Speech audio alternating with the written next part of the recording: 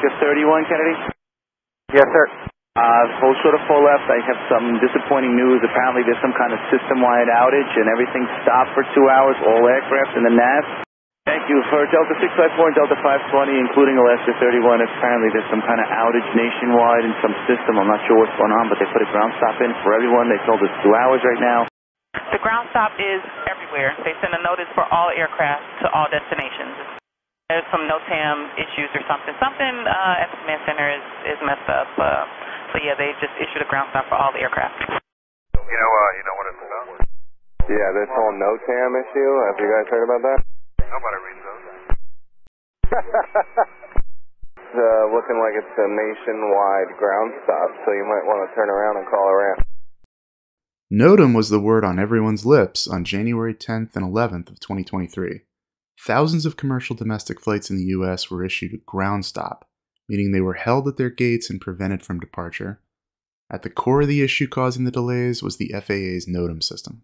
NOTAMs, which stands for Notice to Air Missions, are a core part of pre-flight planning. All pilots should be familiar with the requirements in FAR 91-103, which mandate familiarity with all available information concerning a flight prior to departure. Such information is largely covered by aeronautical publications such as the VFR and IFR charts, procedure plates, chart supplements, and procedures publications. Things like airport elevation and runway lengths can be found in these publications. These are kept up to date as changes occur, but new products are published only periodically, such as every 56 days, for example.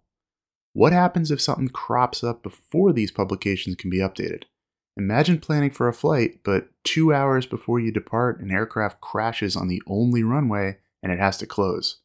Or imagine you're flying IFR at night and the approach lighting system has a malfunction. Inoperative lighting could prevent you from flying a certain instrument approach or require a change to altitude and visibility minimums. These late-breaking changes have to be communicated to pilots in real time.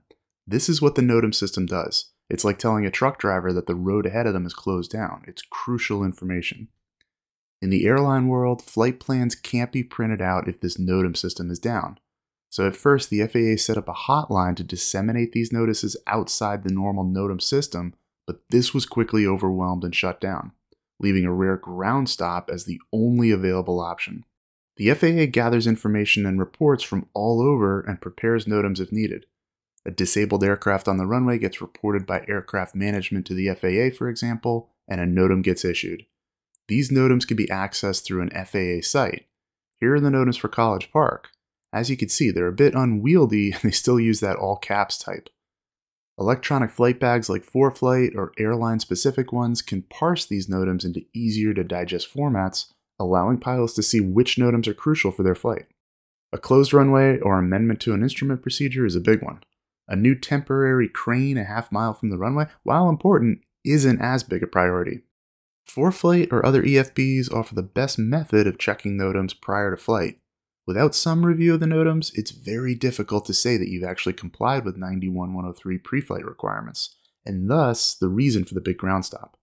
Maybe the silver lining to NOTAM Gate will be an enhanced awareness of them by all pilots.